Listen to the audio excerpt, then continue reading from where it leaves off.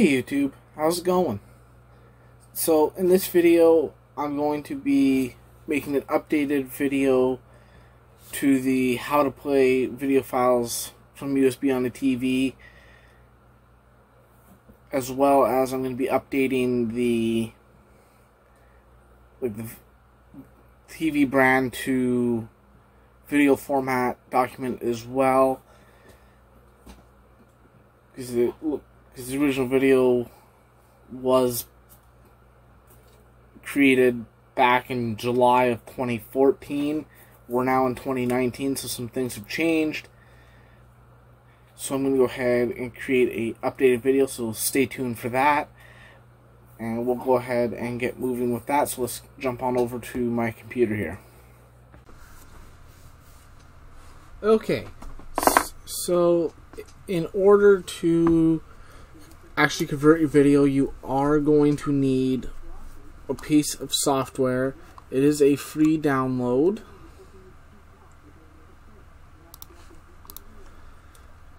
This is the one that I use. It's the Any Video Converter. It's a free download. I will have a link to where you can download the program, as well as a link to their website as well. Either way, both spots you can download it from. This is where I downloaded it from, just directly from their website. So you just come here and you want to scroll down, select the Any Video Converter, download it, install it, and that way you can go from there. You'll just want to come here and you'll want to make sure that, when you convert it, that you are converting it to the right format. And you have a bunch of options here.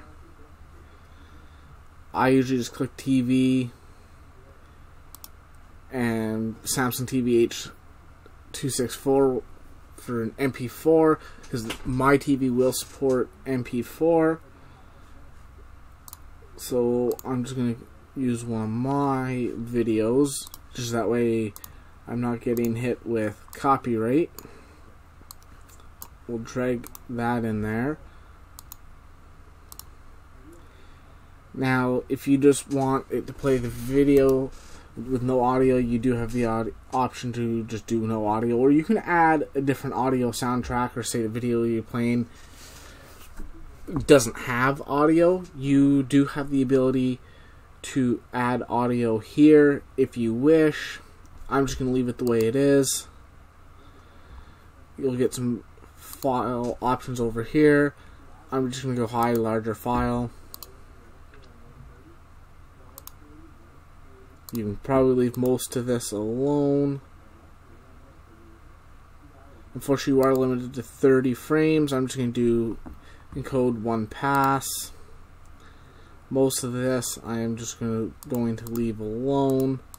Now keep in mind, with the free version, you are going to be limited with some of the options you get, unless you do upgrade and pay for the paid version of the software, which I'm not going to do.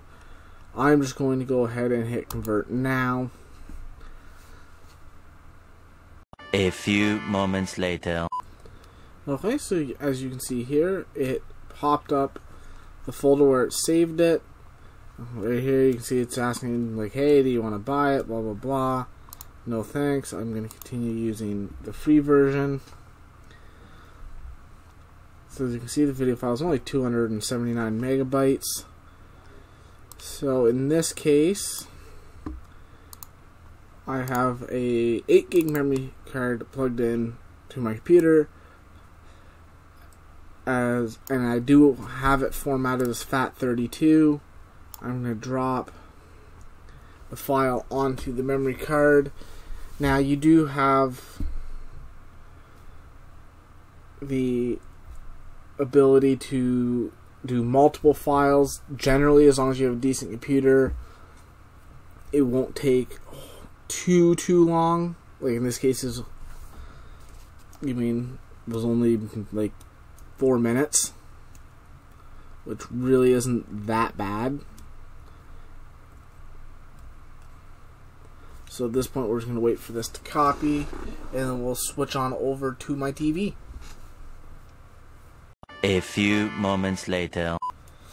So now that it's on the memory stick, realistically, I mean, you could just delete the original converted file because it's really irrelevant. Eject your USB stick. Now, the main reason I stopped using the YouTube downloader was because they made a few updates and my antivirus actually started flagging it as an unsafe program. And even just going to the website trying to download the installer, it was flagging that during the download process and would just cancel it outright altogether. So I figured, okay, maybe I should stop using this. So I switched over to the Any Video Converter. So let's go ahead and we will kick on over to my Toshiba TV just to verify that this video file is going to play correctly for us here. Okay, tubes. So in this case, I've plugged in my memory stick with my video on it into my TV. There it is there.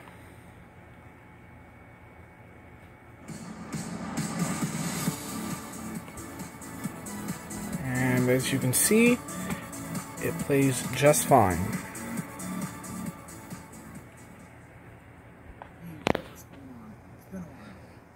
So that is all you have to do.